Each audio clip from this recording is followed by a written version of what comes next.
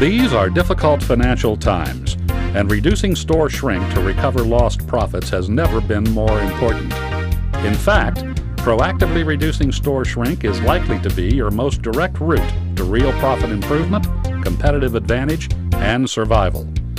This information-packed video series by Larry Miller is entitled The Total Store Manager. Larry is the recognized loss prevention authority, and in this series, he will reveal to you a wealth of valuable tips and techniques that you can start using now to reduce and even eliminate the shrink losses that are robbing your bottom line.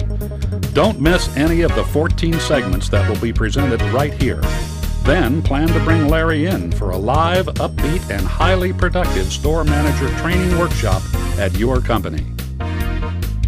In this brief video, Larry will reveal to you the 5 rules of engagement that will bring managers, department heads, and supervisors together as a cohesive unit to battle the causes of shrink together in a far more effective manner than ever before. The rules of engagement I'd like to talk about for a couple of minutes for merchandisers and executives.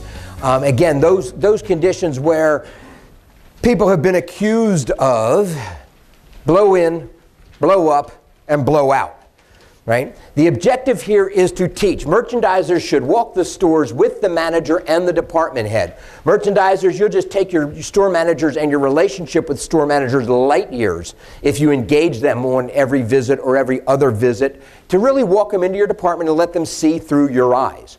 You're not chastising them. You're collaborating, you're partnering, you're being a support system with them. You walk back in your meat department, for instance, and you see a problem that you discuss with a meat manager, and you don't acquaint the store manager with that problem, you haven't helped anybody. Well, the meat manager created it, right? I mean, without picking on anybody, the meat manager created it, caused it, is dealing with it. If his store manager doesn't know he's dealing with it, or she is dealing with it, right, then the store manager can't be a good partner. So merchandisers should walk the store with the department manager and the meat manager and the store manager when they can. Not every visit, right? Store manager can't do that every visit. Store managers, how many of you would just love it if your head merchandisers from the departments would grab you and take you through their departments with them? Don't raise your hand if you don't want them to, because they're going to see you. But if you really would like it, raise your hand. 1, 2, 3, 4. Half the room would really like it. Not every time, right? Did you have something? You were just right. Yeah, not every time. Yeah, not every time at all. Merchandisers, you don't have time. Store managers, you don't have time, right? But every other, every third, when there is something that the store manager should be aware of, and you have a training opportunity in front of you, you betcha. That's a great time to do it. So merchandisers, rule of engagement 1.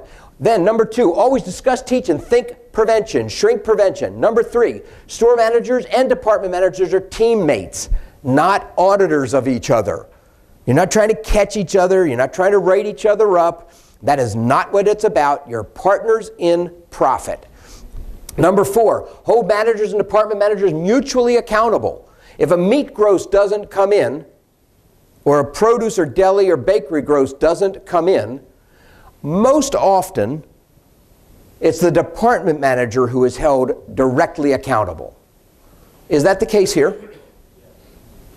Okay. I think they should be mutually accountable. It's my only comment. I think that if we're all working together, and I asked 4 store managers yesterday, you know, what's your job? I run the store. Okay, well, if they run the store, right, then a bad meat gross comes in, he ought to be sitting there next to the meat manager, right? And they ought to be talking about it, right? But you won't have a bad meat gross if you implement these on a regular, consistent basis. For information about customized seminars for your store managers or for specific solutions to your loss prevention problems, contact Larry Miller personally at 602-448-8500 or visit retailcontrol.com for free tips, techniques, and lots more.